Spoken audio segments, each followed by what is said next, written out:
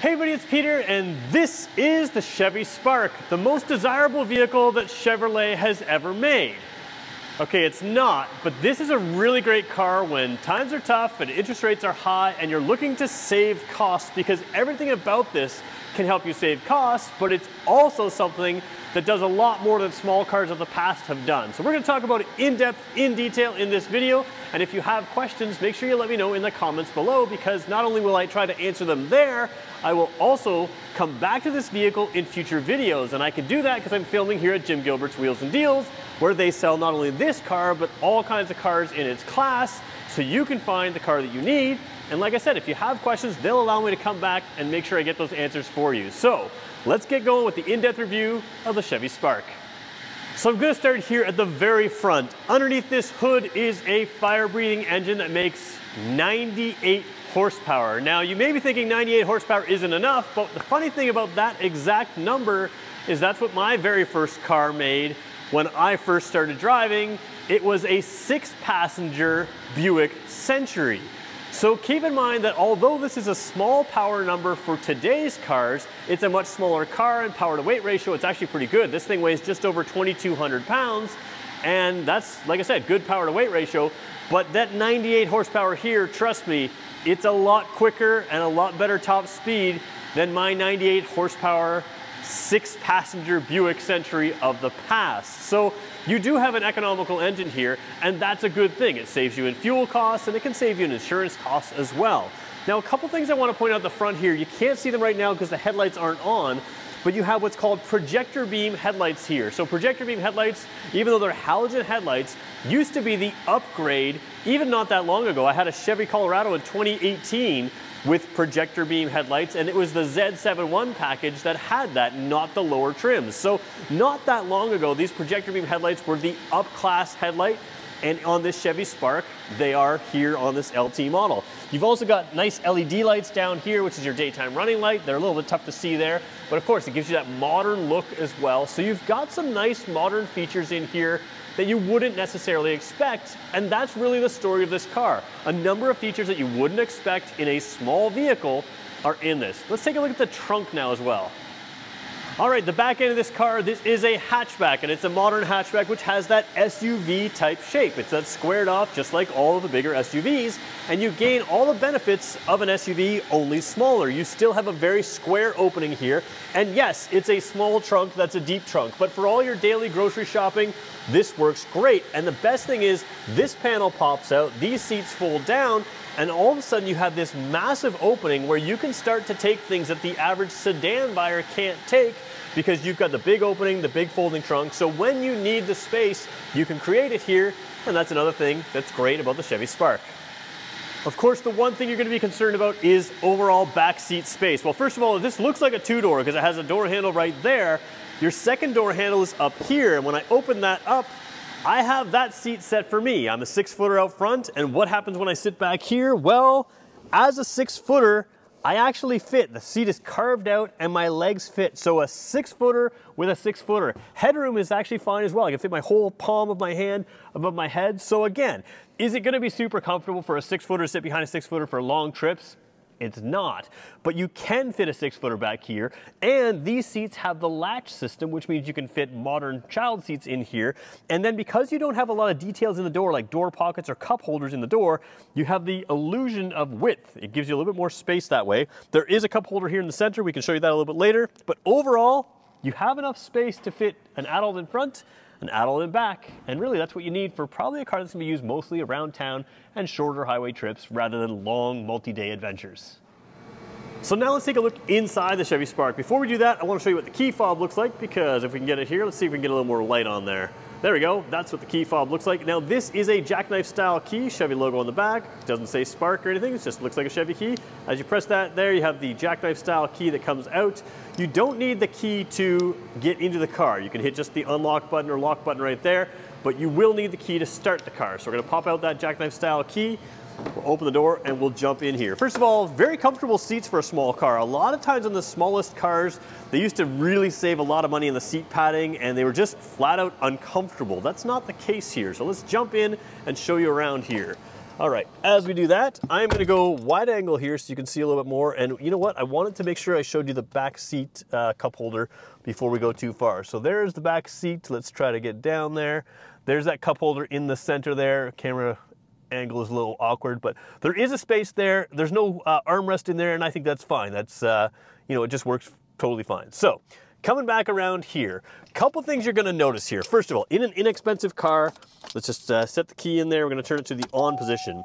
So in an inexpensive car, one thing you're gonna find is hard plastics everywhere. Now, if you're the kind of person that gets in a car and touches the dash on everything to see how the quality of everything is, you're gonna find that these are hard plastics instead of soft, rubbery feeling materials. That's just the one thing they do in less expensive cars. I don't think it matters. I don't think anybody goes up here and goes, oh, that's not, you know, nice feeling. And that's the thing, it isn't nice feeling, although it does have a texture and it actually looks quite nice. Let me see if I can zoom into that texture there. There we go, you can sort of see that texture there. So again, the overall look of this car is actually pretty impressive. But to be fair, there are some cost-cutting measures in these economy cars, and I don't think that's the end of the world. It does have nice features here. There's a space to put a little bit of stuff up there.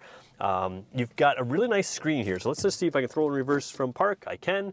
And that should bring up the, no, I have to start it. So again, can't show you the backup camera, but it is a clear backup camera in here. I can't show it without starting the car because we're indoors and I've got other people around here. I won't start it up right now, but we'll show you that later. But this screen is actually very, very good. So you've got your sort of typical AM, FM. You can go to, this is your home screen there, but you've got your AM, FM, you have Bluetooth, streaming audio. So all the kinds of stuff that you would expect to have here in this type of stereo. Now, it does have a navigation button. The navigation button doesn't offer you proper navigation like here, but stay tuned because I'll show you how you can get that very easily. So first of all, there is OnStar navigation. We'll talk about OnStar in a second.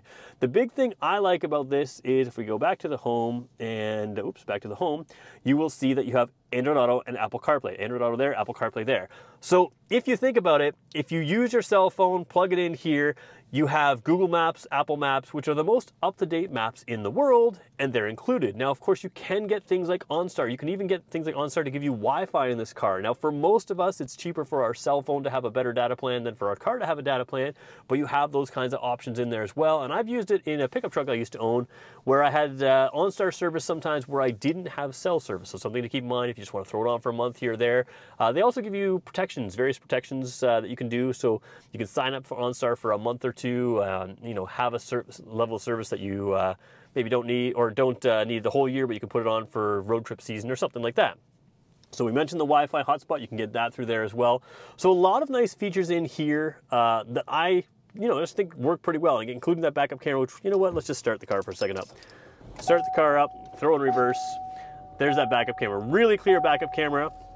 And you can see as I turn the wheel, the guidelines turn as well. So that gives you a sense of, you know, where you're headed pretty accurately, I mean roughly, but pretty accurately.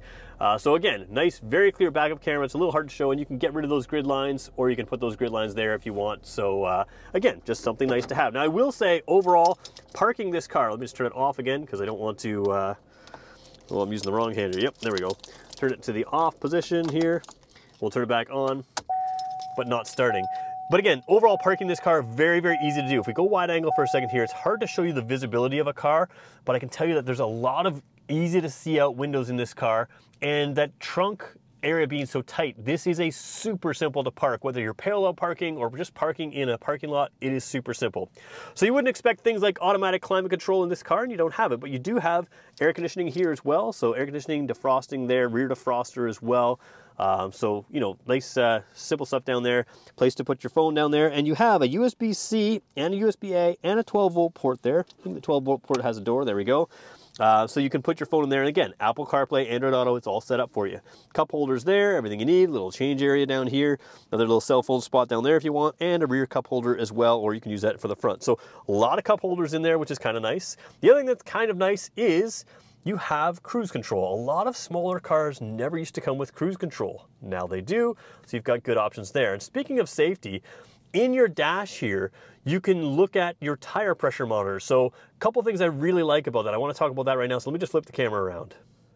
So the features that I really like that I think some people don't see are something like tire pressure monitors. So when you have a low tire on this car, you don't have to wait for someone to come up behind you, start honking at you, waving at you, telling you your tire's low, that kind of thing. It tells you when your tires are dropping in pressure. So something like a seasonal drop, so winter, you know, when it gets a little cooler, it'll remind you, hey, let's top up those tires. If you have a slow leak in a tire, before you have a massive blowout and a whole ruined day, it'll say, hey, your tire's lower than the other tires, or your tire's lower than it should be. So you can swing by and get that tire repaired instead of having to have a whole day ruined by that kind of thing. So tire pressure monitoring, standard in this car, pretty cool stuff. The other thing you have is an oil life monitor. And if you're anything like some newer drivers I know, or some people that I live with, you may not be paying attention to your oil changes that much by mileage. So this one has an oil life monitor that'll say, hey, I need an oil change. So it takes some of the guesswork out of those really common things like low tire pressure, oil changes when they're needed.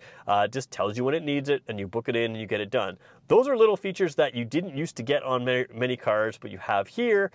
And it just makes it easier to remember the things you need to remember. Now, the other thing to keep in mind is that you have, in addition to those tire pressure monitors, if you have to replace pieces on this car, let's say tires wear out eventually, having a smaller car with smaller tire sizes actually makes those tires much cheaper to replace. Same thing with brakes. You need smaller brakes on a smaller car, less metal, takes less to replace. So a lot of the pieces and parts on this car can actually cost less because they are smaller. They don't have to be built super tough like they would be on a full-size pickup truck. And then of course you have the fuel mileage. You're towing around less weight. You don't have to do crazy hybrid or batteries or other kinds of things to get very good mileage, whether you're in town or out on the highway. And this car can handle both in town and on the highway. So let's flip the camera around and keep going through the car. So taking the wide angle view of the steering wheel here, you have a very nice feeling steering wheel. Now, of course, it's not leather wrapped or anything like that, but it does have nice texture here, and you've got nice sort of gripping areas. So it's a very kind of high-class steering wheel, even though, again, it's not a leather steering wheel. You have your Bluetooth controls there, so of course your Bluetooth audio. And again, with Android Auto and Apple CarPlay, you can command Siri or Google or whatever else you need to do things right from there. So that can help you organize your schedule. It can help you take phone calls. It can help you do all kinds of things, and you can do that right here from your steering wheel. So kind of nice to have that. You also, let's zoom in a little bit here. There we go, there's your headlights, automatic headlights, which I think is nice. You never have to worry about driving with your headlights off. You just set it to auto like it is right there, and as it gets dark at night, it will turn your headlights on.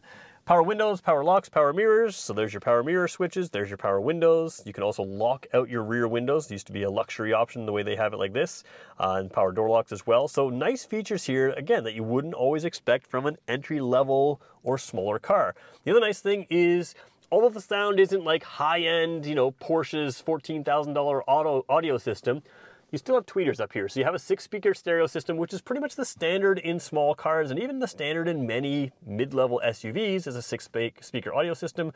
So you have a 6-speaker audio system here as well. Overall, a lot of nice things. Show you the mirror here, nothing fancy there, but we're gonna go up from the mirror to your OnStar buttons right here. So again, OnStar is a subscription service that can give you a whole bunch of features. You can kind of Google and see what kind of things you can get there.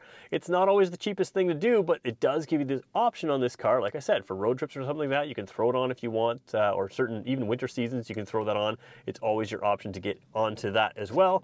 Driver's side, you wouldn't expect in older cars, a little card holder there, but even the mirror right there, so you've got, hello there. You've got a mirror where you can, driver's side and passenger side, where you can do the things you need to do with the mirrors.